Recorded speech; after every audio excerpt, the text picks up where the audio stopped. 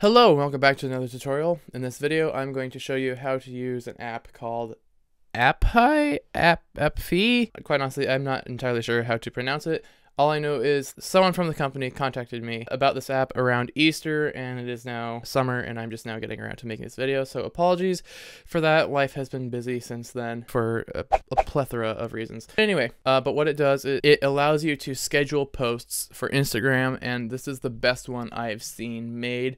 I've tried out Latergram. I was not a fan of that because you have to do it yourself. It just gives you a reminder saying, hey, time to post this picture that you wanted to post, and I don't like that. But what this does is it automatically posts for you and has a couple different features. So let's go ahead and get started. So first things first, you'll need to install the app on your phone. Then you will log in with Instagram.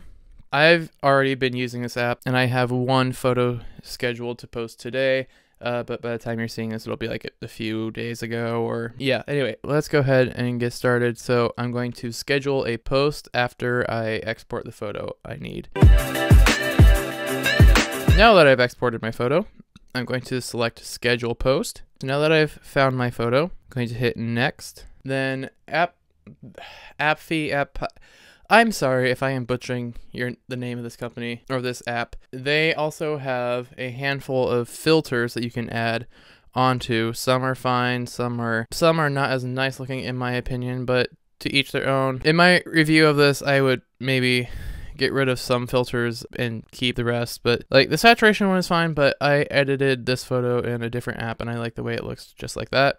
So I'm going to hit next, and then it shows your caption history, and you can even save captions, but I'm just going to write a caption real quick.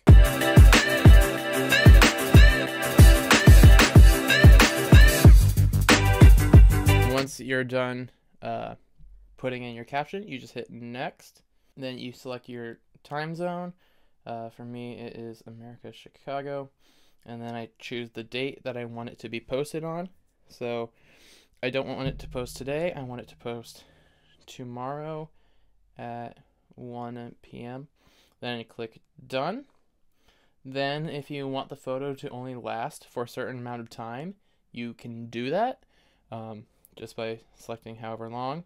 But I want it to be there forever, so I would then if you click this and you want to have it be there forever, you can't do that. You just hit clear. And then say if you're someone who is doing a photo for an advertiser, then you have that option as well. But this is not a photo for advertiser. Then you just click done. Then it uploads your photo. And voila, you have your photo scheduled for the day and time you want, and you can see your list of photos that you have scheduled, and as well as the ones that have been posted via this app. So anyways, thank you guys so much for watching. If you enjoyed this video, you can give it a big thumbs up. You can click right over here to subscribe to the respective channels, and you can click right over here to see my previous video. And as always, I'll see you in the next tutorial. Bye bye.